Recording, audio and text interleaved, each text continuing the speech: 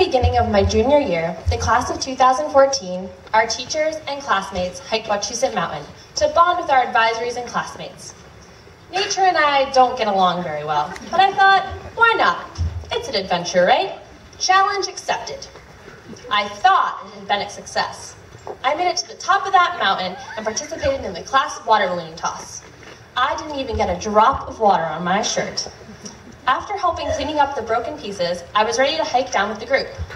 However, before I realized it, everyone had already left. My dear friend and I were left to follow the path back to the group, wherever they were.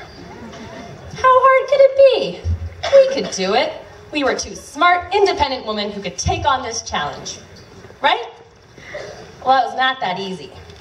We used the logical thinking skills Parker had taught us to use so well, and we made our way down the trail.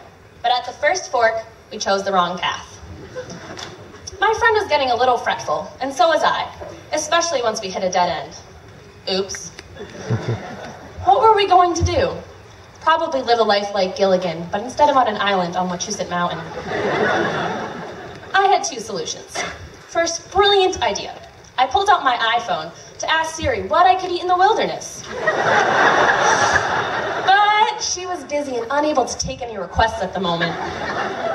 I laughed, but my friend was not amused. So we moved on to plan B. Call our teachers and friends for help on our cell phones. What did people do before technology? Use maps and common sense?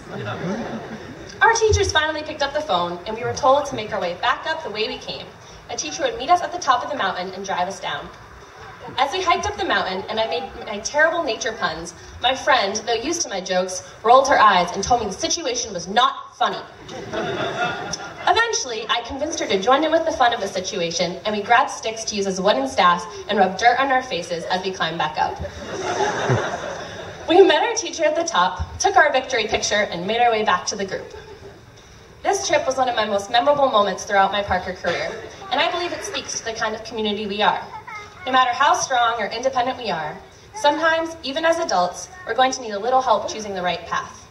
It's wonderful to know that when we hit an obstacle, the Parker community will always be there for us, to listen, give advice, or push us towards the right path when we need them to.